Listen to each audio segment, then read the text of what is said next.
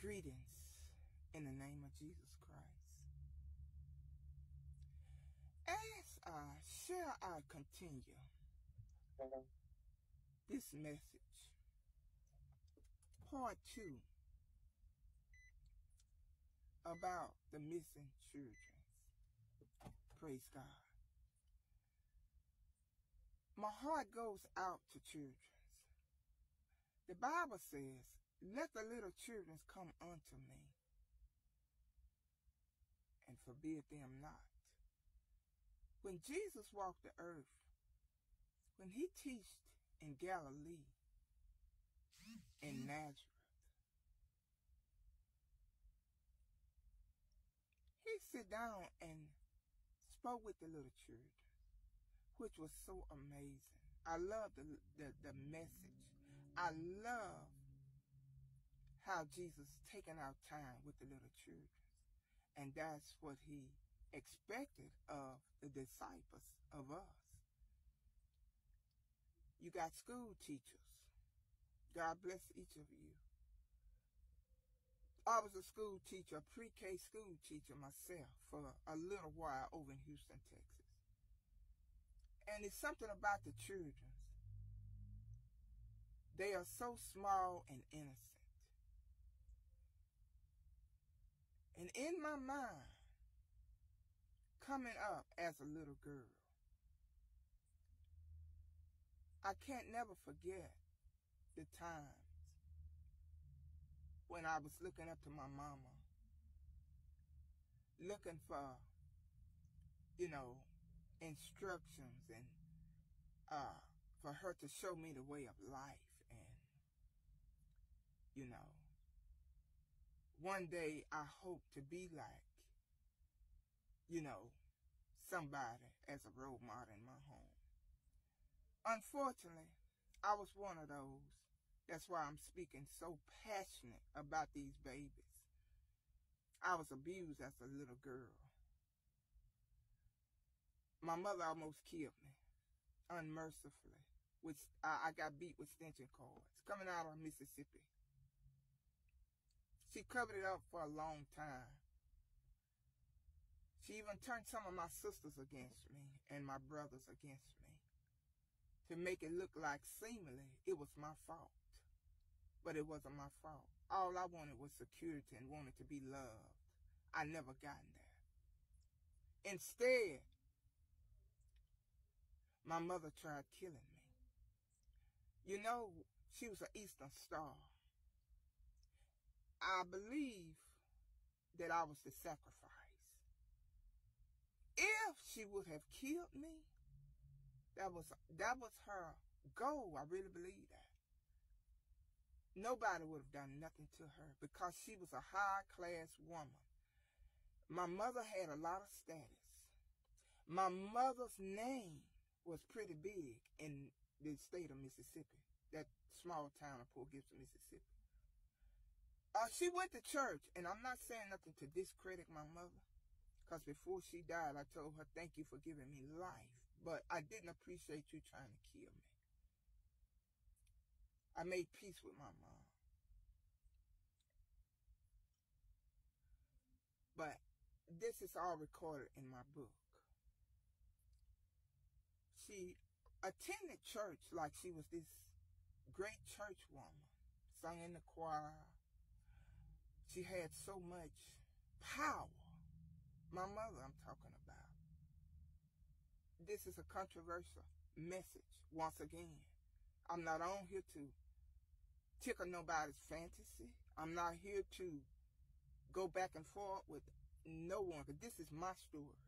That's why I'm so passionate about these babies, because I was helpless. When my mother came out of the church, she was one way going in the church. When she came out, she was a different way. Many of y'all heard about Freddy Cougar. And sometimes people can appear to be this way. Some of these marriages know what I'm talking about. They can go to church with you, go hang out with your besties and everything, but when they come back home, they turn to something else. Many of y'all know what I'm talking about. I don't have no reason to lie on my mother. My dad was the perfect man in my life. He got murdered by a family member. I said all this to say this. My mother had two different things going on in her life. By her being an Eastern Star, close to Freemasonry, you know, Freemasonry, they got secrets. Secrets run all up and down my family. Even at this point, I can't talk to some of my sisters or brothers because of the secrets. But God delivered and set me free. Praise God. Secrets. Eastern Star, they do things secretly. I heard them down in the house some days. They was talking about we gonna ride the goat. I didn't understand what the goat meant. But God said he spared my life and he saved me. So I can tell others. That's why I can feel things by babies and children. I can hear you crying out and don't even have to be in your house or in your presence. That's how God feels you. That's how close our Savior is to he's the heartbeat of his people. Not just the babies, but to you, some of you crying out and hurting nobody hear your cry. You think nobody don't hear your cry. But some of us out here can hear everything and can feel your pain right now. I don't even have to lay an eye on you. But I feel the pain. I feel the trauma. I feel the screaming. And you not even, you know, it's not even coming out your mouth, but it's inside. That's what God feels.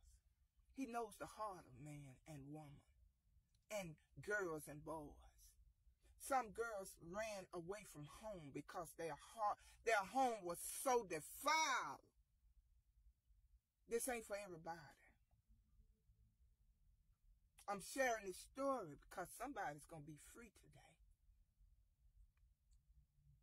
My mother wasn't brought before the justice system, how she treated me. Now, I got an older sister since she did the same thing to her, but she said she went through some trauma too. But I told her what happened to me and the younger sisters and brothers. I was one of those, the black sheep that she tried to kill. And I went to her and told her, you shouldn't have never had me if you was going to try to murder me and kill me. And she looked at me. God had humbled her because she was one of these powerful women. If you said something to her, you better have some backup. Yes. She died without confessing she was behind killing my dad and her and some of my family members. But she didn't take me out. I stood there and looked at her. The last beating she tried to unmercifully beat me. The last beating, I stood and looked up in her eyes. I said, I'm not going to hit you, but I looked in her eyes and I believe she seen Jesus in my eyes. And she called somebody up. I came in one day and she said, I want you out of my house for no apparent reason.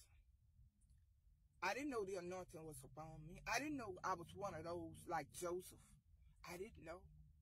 But somebody out there under the sound of my voice is going through even worse than what I went through with. But my mother couldn't kill me because I had the anointing on my life. I had a call on my life. And I made peace with her and I went to her. She didn't come to me. God said, forgive her. I've forgiven her. But I got out of me what I needed to get out of me to talk to her and tell her, you abused me as a child. But God allowed me to walk away. And I had a brother coming out of Texas. And he said, do you want to come to Texas? That's how God delivered and set me free. I dare for you to cry out. That angel going to hear you, young child. That angel going to hear you. That's what I'm speaking about today. The angel of the Lord encamped about his people. God speaks. He got an angel sign around each and every one of you. You may be hurting. You may be getting raped right now. Raped. You may be crying out. Your own daddy may be raping you.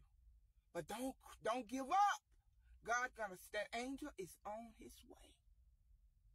Praise be unto God. I love you in Jesus Christ's name. I'm here standing with the young people. Call on Jesus. He loves you so much. So do I. God bless.